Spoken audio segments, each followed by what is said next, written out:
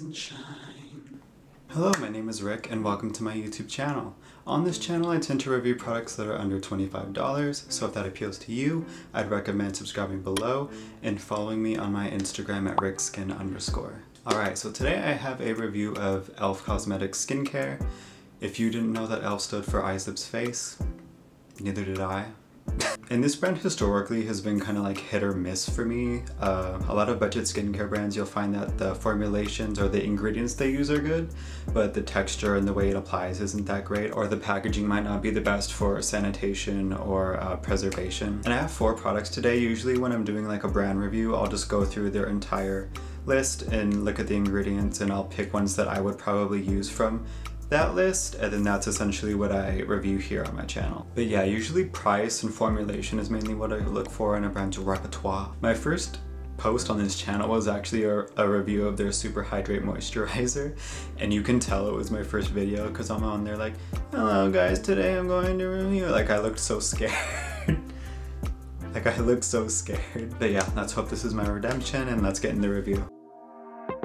Alright, the first product I have is the Bounce Back Jelly Cleanser, and I'm just going to start off with a twist-off cap is possibly the worst idea for a cleanser because you dispense it onto your hand. Ooh, see, it's already like coming out. So you dispense it on your hand and then you either just have to let it stay and possibly let it leak out, or if you're like me, you dispense it on your hand and then you want to close it, and you put it down, and then you realize you'll probably need more product, so now you gotta like open it up again, get more, and by then you have product and water all over your hands and it's just a mess. So now I'll get into the star ingredients. And the main surfactant in this is actually the same surfactant that's advertised in the Glossier Milky Jelly Cleanser, and it's Peloxamer 184, and it's basically a surfactant that's used in eye contact solution, so it's really gentle, sometimes too gentle. It also has coconut fruit juice, which is supposed to be rich in amino acids, vitamins, and proteins that are supposed to help repair the skin barrier and ensure its proper functioning. It also has sugar maple extract, and in doing research into this ingredient, because I really haven't before, I read that it was supposed to have malic acid and tartaric acid, which are AHAs that help degrade the top layer of dead skin cells so you can easily remove them. It's also supposed to be rich in antioxidants and help calm inflammation, but I wasn't really able to find any like peer-reviewed academic journals supporting this, so I take that with a grain of salt. And then there's aloe leaf extract, and with extracts I always say we never know how potent the extract is, so with aloe, if you really want to make sure, or at least increase the chances of reaping those benefits, you want to look for aloe powder, because it's essentially the active ingredients with the water content removed. And aloe is kind of an all-encompassing ingredient. It's a humectant, it's anti-inflammatory, it's soothing, it's healing, it's skin conditioning. Brilliant, incredible, amazing, show-stopping, spectacular, never the same, totally unique, completely not ever been done before.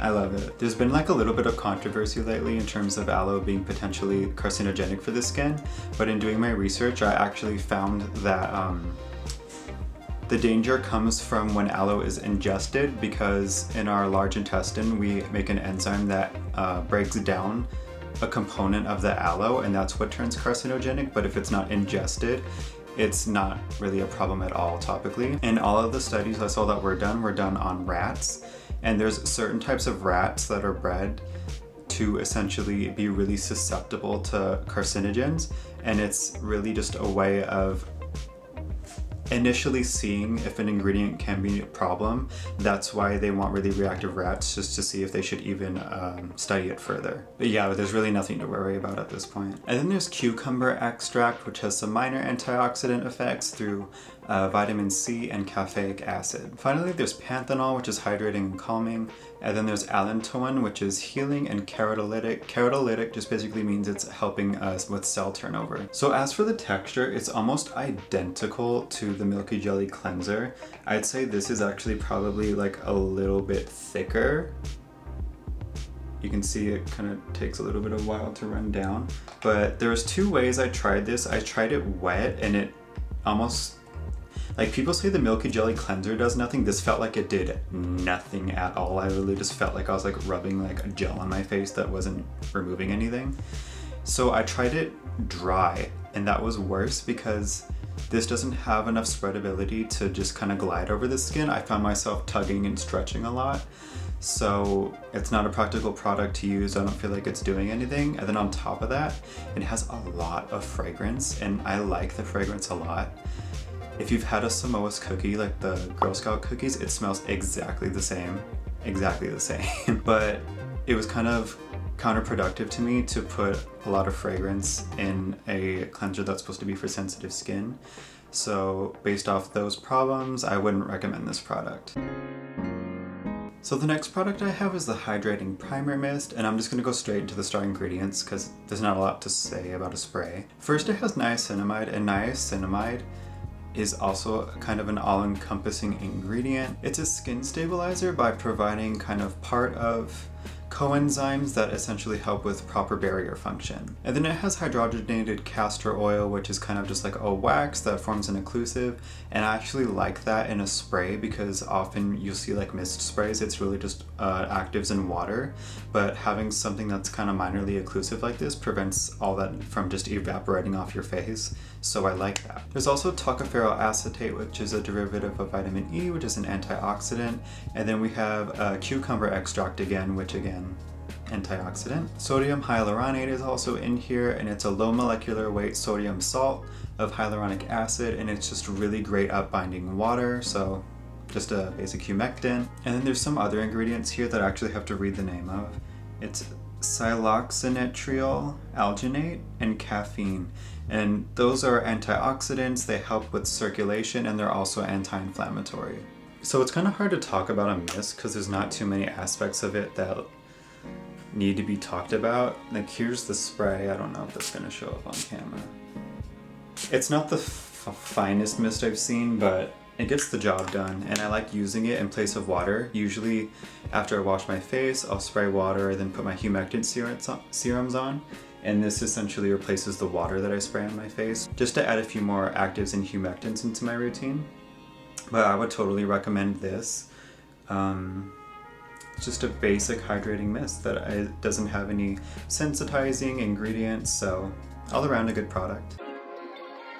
Alright, so next is the Hydrating Serum. It's $12 for an ounce or 30 milliliters, and I'm just going to go straight into the ingredients again. So the first star ingredient is going to be glycerin, and that's just a typical humectant that's going to draw water from the air to your face, provided that your face is drier than the air. And then there's dimethicone, which is kind of controversial. Some people like it, some people don't. Just as a base, it's not irritating, it's not really that bad for your skin, but for some people with like oily skin, they don't like the way it feels in products that are formulated with a high concentration of it, so it's really up to personal preference for this. I personally don't mind it as someone with dry skin. There's also jojoba oil in this. Jojoba oil is actually a wax that is just kind of used as an oil because that's the form it takes at the temperature it's usually formulated with.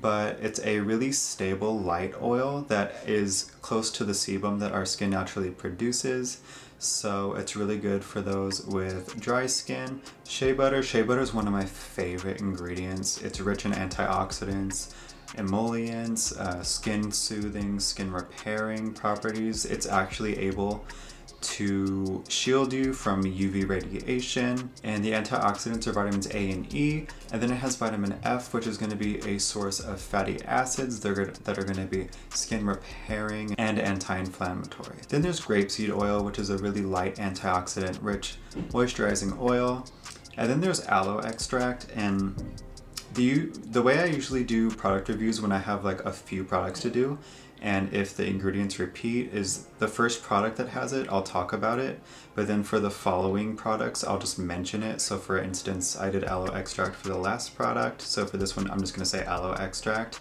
and if I don't go into detail, you'll know I've already mentioned it in the previous product. So it has aloe extract. And then there's tocopherol acetate, which is an antioxidant again. And then there's chamomile extract, which is a soothing ingredient, and it can actually help with uneven skin tone. There's sodium hyaluronate, and then green tea extract. In green tea extracts, you know, we don't know the potency, but Green tea has a antioxidant in it called EGCG.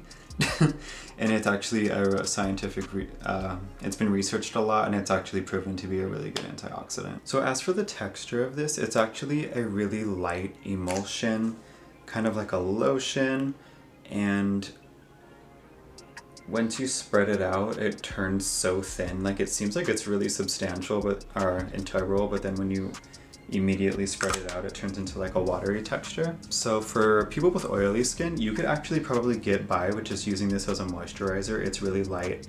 It does have the oils in it, but it doesn't feel heavy at all. But for me, someone with dry skin who needs another moisturizer on top, I'll use this in between my humectant stage and my moisturizer stage. So I'll spray my face with water, use my hydrating serum, then I'll use this, and then finish off with a moisturizer. It would also work as a great daytime moisturizer, just in general. But the thing about it is, mine smells like pennies for some reason, and it makes me afraid to use it. I don't know if they all smell like that, but the smell's really off-putting. I don't get why brands just choose like to have fragrance in some products, but then not in others.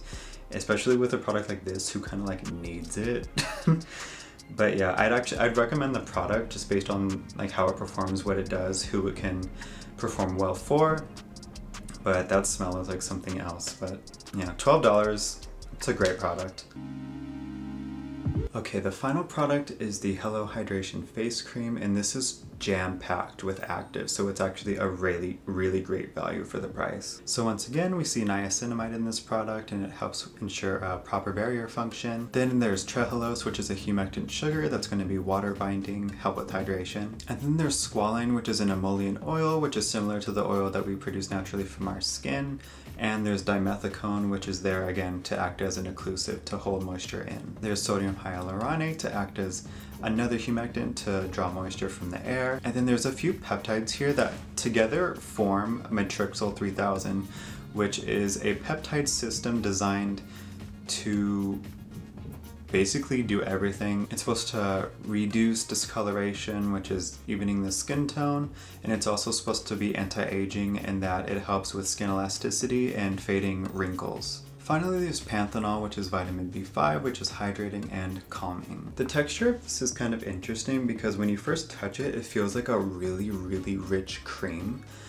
And when you apply it, it kind of feels like that. It doesn't thin out as fast as other moisturizers I've used, but it dries down pretty matte. You'd think that a moisturizer that feels like this would dry down and make you look shiny, but it dries down really matte, which is why I recommend this for people with combo or oily skin. This is going to be a great general moisturizer for you. And then if you have dry skin, you can use this as a day moisturizer if you also don't like looking shiny. The only drawback to this is the scent. And it's not like a natural scent. It doesn't smell floral or botanical at all. It smells like a perfume, which is not something I look for in my skincare. I want it, you know, the argument natural isn't better. I want it to feel more natural. I personally love floral scents, like I love rose, peony, geranium, any of those types. But even though it's the second to last ingredient in this formula, it's so strong. And like, literally, if they just took the fragrance out of this, it would be one of my favorite moisturizers of all time. I'd recommend it to everybody because the texture works for like pretty much any skin type, and the ingredients are amazing. It's just the fragrance. If they removed that, it would be like a holy grail for sure. And on that basis, I'd actually recommend it if you're not sensitive to fragrance or anything similar. It's a great value for the price. So that's going to conclude this review. I hope you learned something and that it helps you make a better buying decision. I think next week I'm going to do another campaign analysis like I just did for the Crave Beauty Oat So Simple Water Cream. And I think my subject is going to be Biossance and their new Clean Beauty Sustainability Initiative. I've already wrote it and I have a lot to say. But yeah, I think that's going to be my next video. So if you'd like to see more reviews, campaign analyses, and stuff similar to that, I'd recommend you subscribe below and follow me at my Instagram at rickskin_, where I post mini reviews, texture shots, and channel updates. And I hope you liked this video, and I hope to see you in the next one. Bye bye.